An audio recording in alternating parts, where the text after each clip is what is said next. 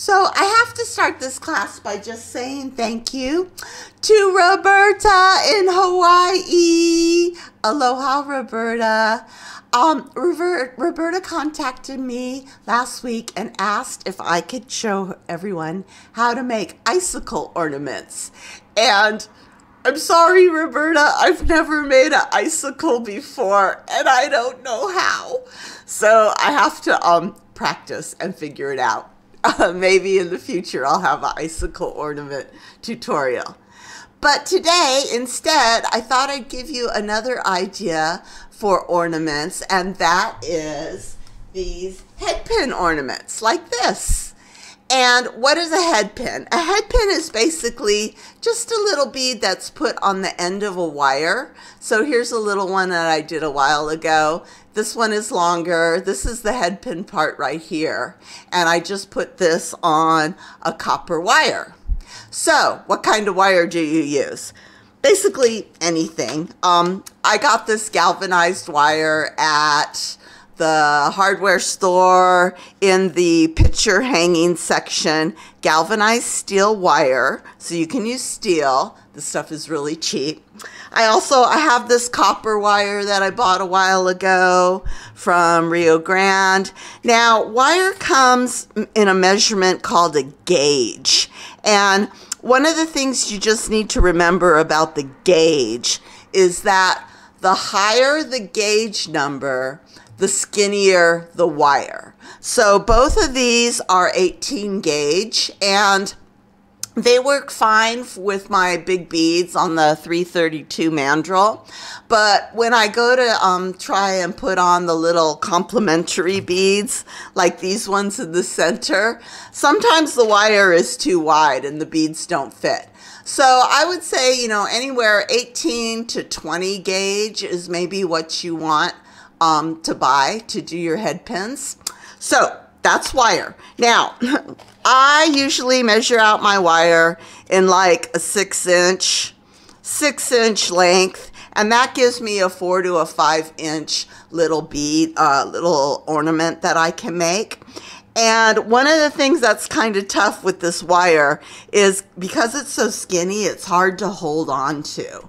So let me see, where are my tools? Where are my tools? Oh, I gotta find my tools. I'll be right back. Okay, so as I was saying, I use about a 6-inch piece of wire for my head pins, and you just cut it off with your little nippers like that.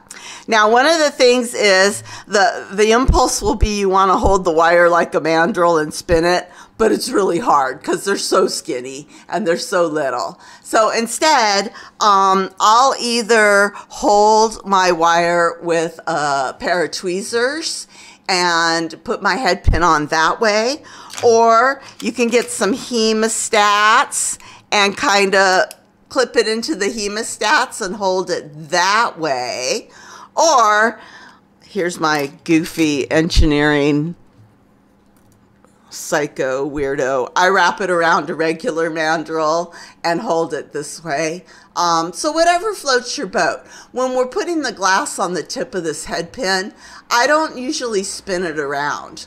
I just leave it in one spot and glob the glass on. And I'll show you that next, how to do it. Okay, Torturuni is fired up, and I have my head pin just kind of clipped into my little hemostats here. Now, you don't want to stick that wire directly in the flame because it's so skinny that it's just going to burn off. But you do want to get it hot enough that your glass is going to stick. So I just heat it up gently, and then I just go ahead and start globbing the glass on the end. And you know, when you're making a big glob, it's pretty easy to get the glass on. You don't have to worry about twisting anything too much. So let's go ahead and get this glob on. And you can marver it. If all you want is a little glob at the end, you can go ahead and marver this down if you like. And now what I'm going to do for this first head pin is I'm going to just put some red dots right on the ends, right all over it. Just some little red dots around. This one actually came out cool. This one actually looks like an icicle when you're done with it. Let's see, I need a red dot there. Okay, now I'm gonna grab my tweezers. I'm just heating up this little glob of glass, and you want it kind of multi. Now these head pins don't have any bead release on them, so don't put the bead release on. You want them to stick. Alright, there's my glob heated up, and I'm just going to grab the tippy end and kind of pull it out a little bit into a triangle. And those dots will stretch. And there you go. That is your first head pin. Probably needs a little work. It's not my best work, but you get the idea. Easy peasy. So the second head pin I want to show you is using your presses with these head pins. So I've got some red glass that I'm just globbing on the end here. It's so weird, like not spinning this hemostat because I feel like I want to spin it like a mandrel, but this works if you spin the glass instead. Just kind of go around. Get that glob on there, get that glass on there.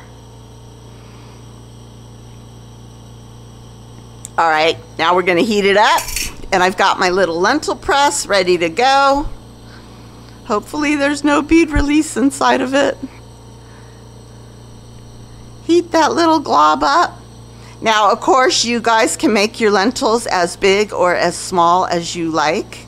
I'm gonna try to use the little teeny tiny one here. Lay it down. Give it a little smash-a-rooney. Oh, we probably needed more glass. Let's see.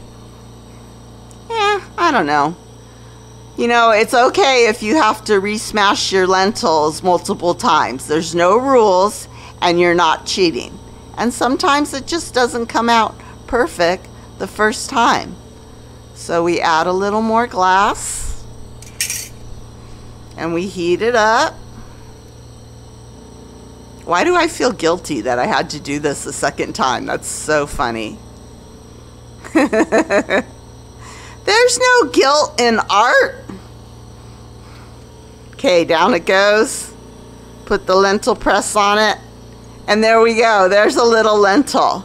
And then, of course, once you have your lentil, you can decorate it however you like.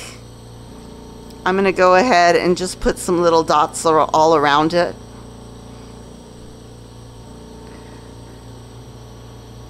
I would encourage you guys to go to Etsy or go to Pinterest or Instagram. They call these icicle ornaments, even though they're not really icicles, at least to me anyways. Or sun catchers. I guess in the off season you hang them out on your patio as little sun catchers. And there you go. That is the second head pin that I wanted to show you. Don't be afraid to use your presses. Now, another tool that you guys can use to make your head pins are mashers. And I buy most of my mashers off of Etsy. These ones came, I think, from Bulgaria, a long ways away. But these are little angel wing mashers. And then I've got, here's some examples of leaf mashers right here. And I've got these are big old round leaf mashers that I got. So mashers are fun, mashers are great. I'm going to use this masher right here. This one is from Mr. Ray Skeen. I bought it off of Etsy, and he actually made some mashers. They're head pin mashers, and they have this little groove in the end of it where you can put your wire, and it fits like just perfectly in the masher. So let me get a blob on and show you how we do this. Okay, I got a little light green blob going here, and I'm just blobbing it around on the wire. The good thing about head pins and using mashers and presses and that sort of thing is that you don't have to be really precise. Just get a glob on there. Now, because this masher is really long lengthwise, I'm going to go ahead and wrap some glass around, kind of head it out a little bit here, trying to give it at least the same basic shape as that masher that I'm going to use. And who knows, maybe we'll need more again. I think it's always good if you need to add glass. Adding glass to something is a lot easier than trying to take glass away. Let me just straighten this little guy out. Okay, I got these little mashers, and I'm heating up that glass like so, getting it hot and multi, and then into the masher it goes, and a little gentle squeeze. And there you go, there's my leaf, and that's another head pin for you. So the last head pin I want to show you guys, I use this one a lot when I'm making like my flowery head pins, and I just have my copper wire here, and I'm just going to put a little bulb on the end of it, if I can get it to stick. There we go. And now I have that encased goldstone that we did, I don't know, a week ago, 2 weeks ago, what else? And I'm just going to use that little brush stroke method of going down, push down, drag, pull up. And I'm just going to go over the top of that little bulb of clear that I put on there. And you're basically making like a little flower. And it's so tiny, and I'm so old and I can't see it. But just go around. Maybe you do, you know, one layer. Maybe you do a second layer. Ugh. Ugh, this goldstone's so stiff, it's crazy.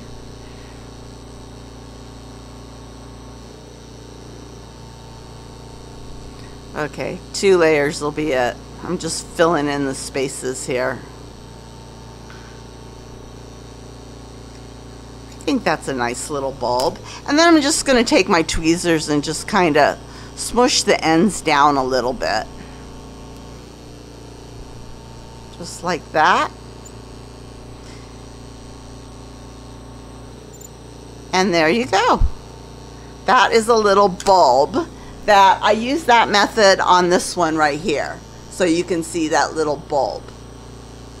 Okay, final note, I do put my head pins in the kiln and I anneal them just like my regular beads. So put them in the kiln, do your annealing, and then you can do your decorating and your assembly after they're annealed. So now would be a good time to pull out all of your jewelry findings, because you're gonna need them to make these ornaments. So this year for my ornaments, I'm gonna do themes. So this is my little Christmas themed ornament. There's our little red head pin that we made earlier. And then I just used my Lampwork beads to do this Christmas theme. The snowman, the ugly sweater, and the gingerbread man. Now, to fix the top of this, it's just your basic jewelry fixture, jewelry thing. I take my jewelry pliers and I twist the wire over 90 degrees. And then I make a loop around my pliers, like so. So it looks like that, just a loop. Then I pull the pliers out and I grab the top of the loop and I just wrap. I just wrap that leftover wire around the base of the loop and all the way to the base of the bead. And that kind of gets everything secure and tight and purty. There. And then I clip off any remaining wire. And a lot of times you'll have just a little extra room where you can go in and this little sharp nubby, I just squeeze it in there. Squeeze it down. And there you go, you guys. That is your Christmas tree ornaments. Sun catchers, they're called. And if you make them shorter, you could probably wear it as a pendant on the off season. Anyways, I hope this gives you some food for thought. Have a great weekend. I'll be back next week with another video. Bye.